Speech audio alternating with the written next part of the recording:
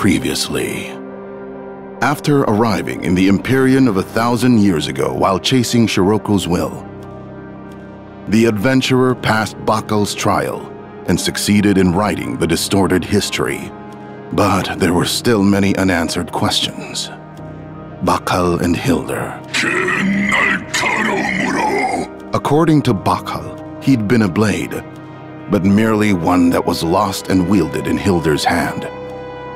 And as if mirroring the predicament of the adventurer that lost their way, the dimensions became turbulent. Due to having been in the distorted dimension for a long time, even Becky was having trouble calculating their coordinates. But then, a voice reverberating with mana echoed.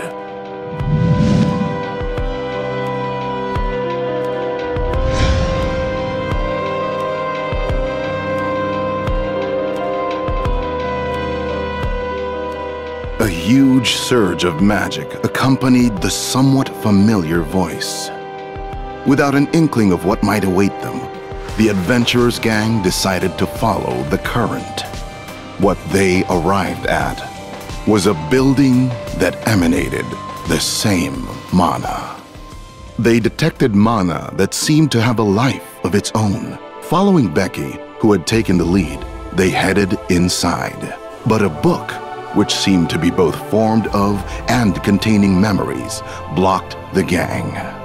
Questioning why the library's magic was stopping them, they still forged onward. Then, a boy emerged from within the book before them. He introduced himself as the librarian of this place. Saying that he was also a being made from mana, the boy informed them that everything here was created out of mana based on an individual's memories for someone. Elsewhere, Becky stumbled upon a special book. Just as she was about to be thrown out by the librarian, the adventurer joined her again. Here, the librarian tells the adventurer of the reason behind the library's existence. He said that the name of this place was Realm 7, Library of Memories. The memories had been left behind by a mage to be passed on to someone. The current of mana that had appeared in the distorted dimension had also been prepared for one chosen by the mage to help them find these memories once they became worthy. The mana current had appeared before the Varhite because the adventurer was the one who had been chosen. The librarian then pulls out 6 books for the adventurer.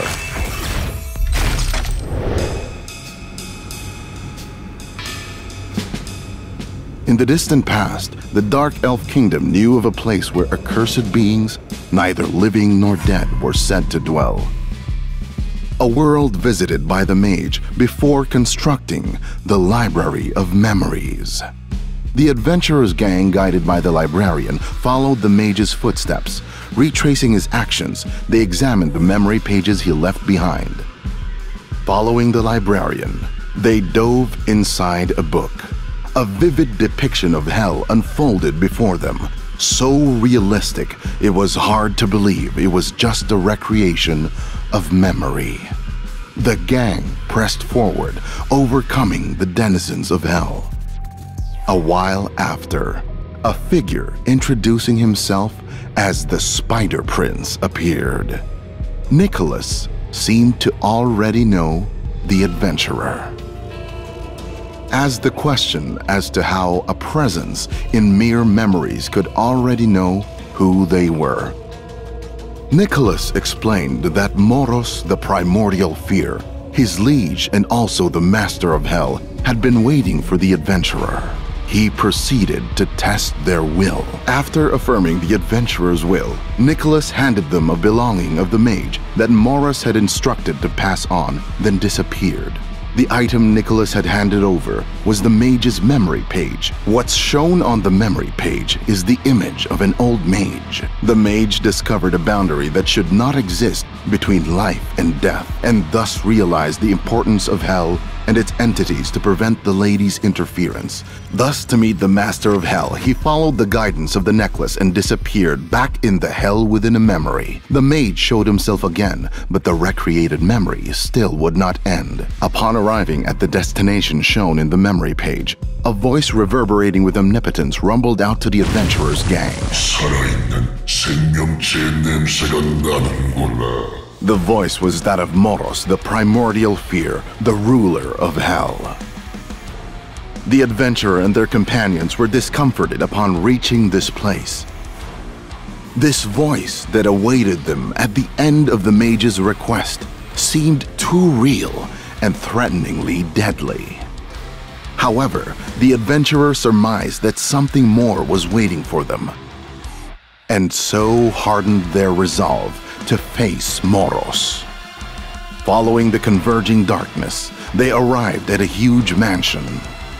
Moros then appeared and struck down Shiran and Iris in one blow. What the adventurer was facing was a part of Moros recreated as a memory. Moros commanded the adventurer to prove that they were capable of defending it as the mages had claimed. It, which the adventurer had clearly encountered, but did not realize yet. Shiran and Iris, who had been trapped within Moros, were returned, and so the gang were able to read the memory page left behind by Moros. What they saw within the memory was the moment when the mage and Moros met. The mage spoke of the thing they must protect to stop the end of the world, and requested Moros to safeguard the borders of the dimensions. The mage persuaded Moros, saying that the one to cause it to start acting of its own accord would soon appear, and that the destruction of the world was something that even Moros did not want to happen. Moros, as a condition for its cooperation, demanded that the one whom the mage spoke of be presented before himself. The adventurer's gang wonder what the thing mentioned in the memory page could be. The entity that, according to the mage, would bring about an apocalypse upon its return after being usurped. Once again, the adventurer dives into the river of the mage's memories to find out what it could be.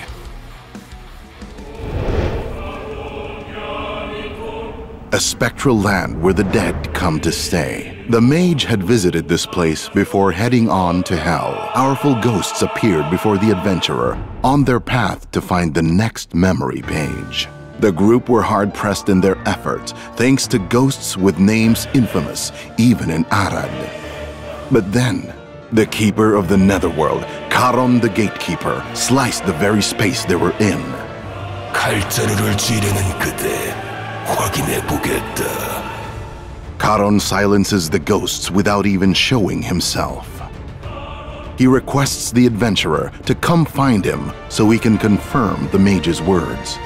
Charon also seems to have been waiting for the adventurer, and thus leaves another memory page for the adventurer to see.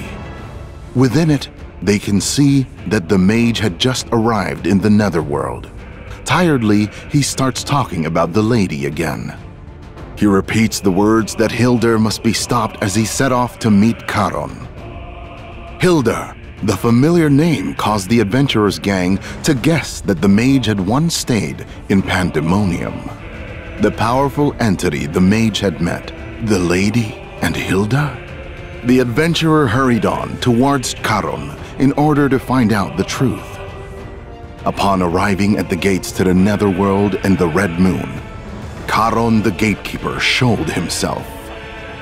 Mentioning his promise to the old mage, he proceeded to see for himself if the adventurer was the one who could protect it. This thing. Before the questioning eyes of the adventurer, Charon summoned the true appearance of the netherworld, invisible to the living.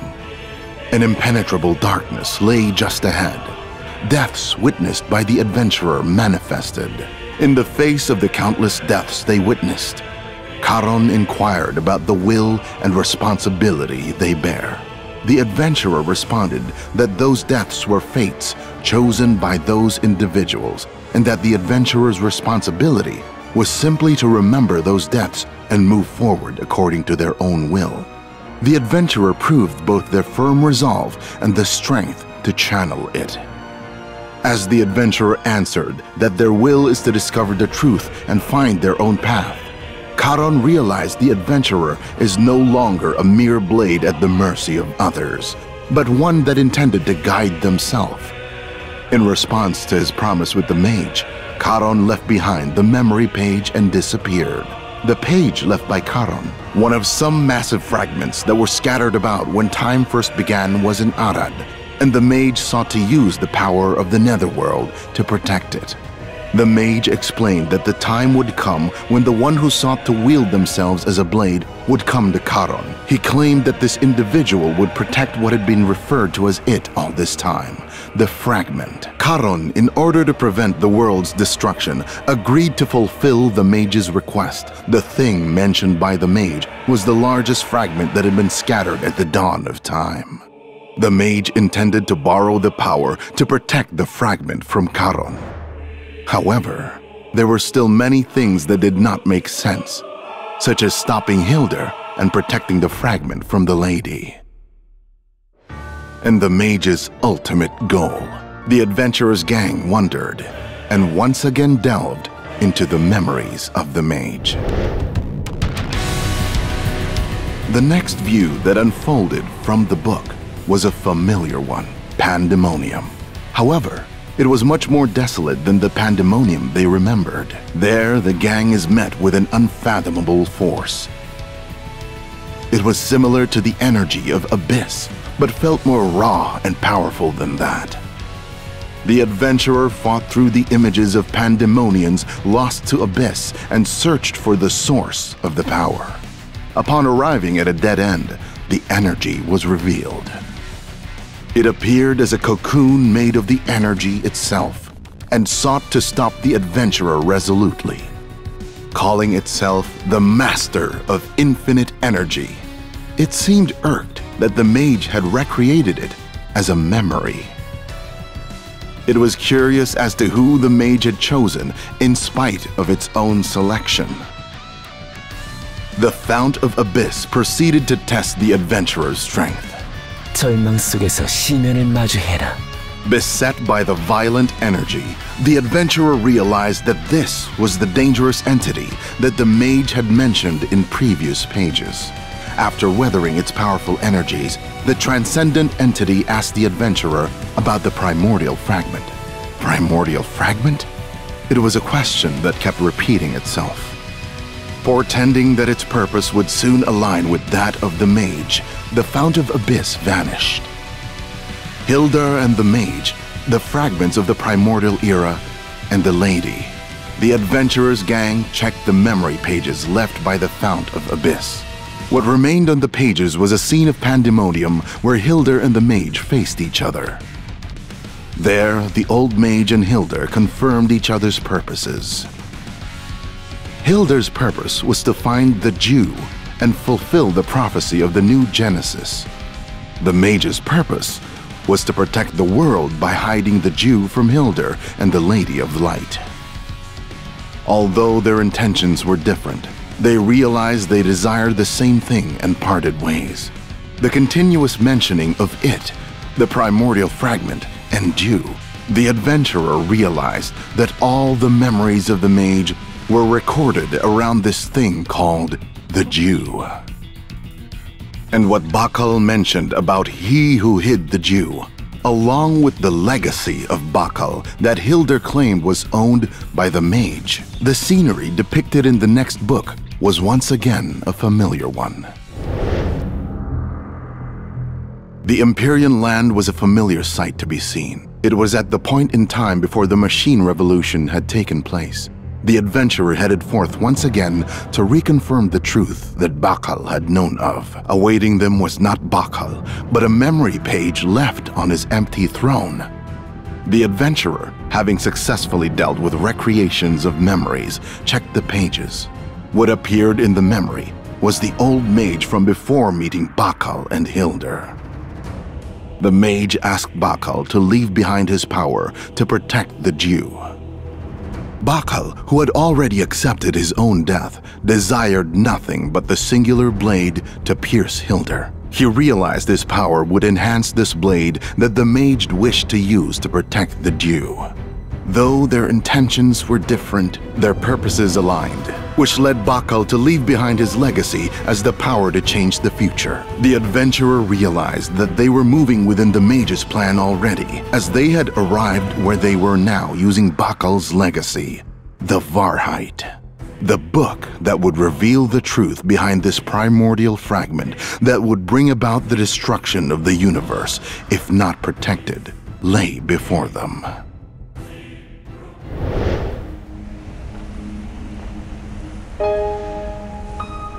What met their eyes was an endless desert. Elven figures could be seen before them. This was the place where the elves retreated and hid in after the Great Blaze.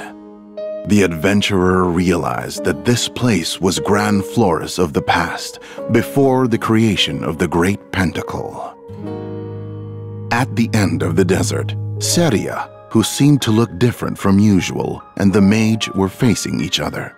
Seria, as if devoid of any sense of self, had an empty gaze. Looking at Seria, the mage named her as the Dew in its human form. Right at the moment when the mage tried to put Seria to sleep, the adventurer put themselves between them. The mage, recognizing the adventurer who was blocking him in his memory, revealed more memories with an unfathomable look on his face.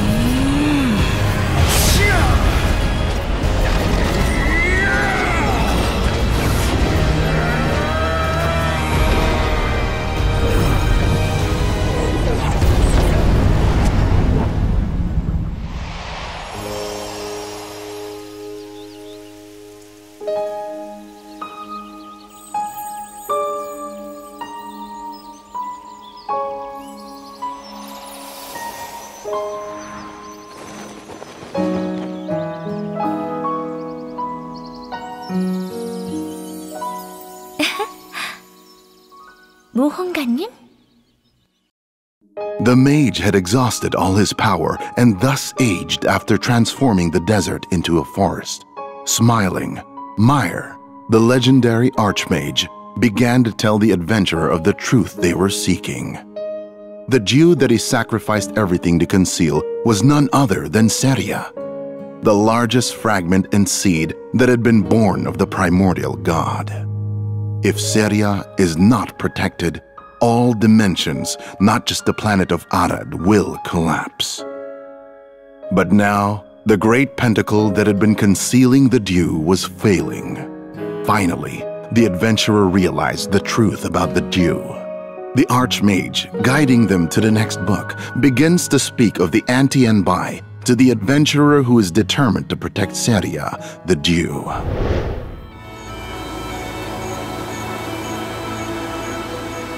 What the next book contained was a mysterious world enveloped in mist. A beautiful but unique world, unlike anywhere they had traversed before. Before them, Archmage Meyer was waiting. Archmage Meyer confirmed the adventurer's will. Realizing the headway made and the firm resolve of the blade he had chosen. 어서 오게 모험가여.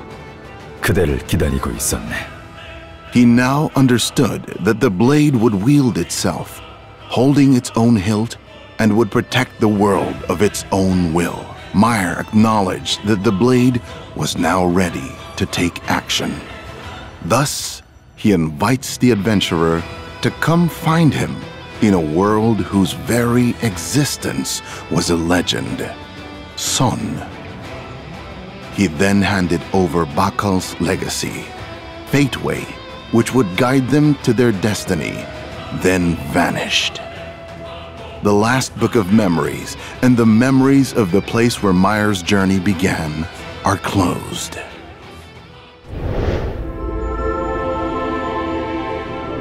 The adventurer had now seen all the records they'd needed. The library, having fulfilled its purpose, started collapsing as its arcane energy dispersed. The library, which they had arrived at after following Shiroko's will through the distorted dimension and with the Archmage's guidance. And now, Son, the place they must go to stop the destruction of Arad. What will happen next?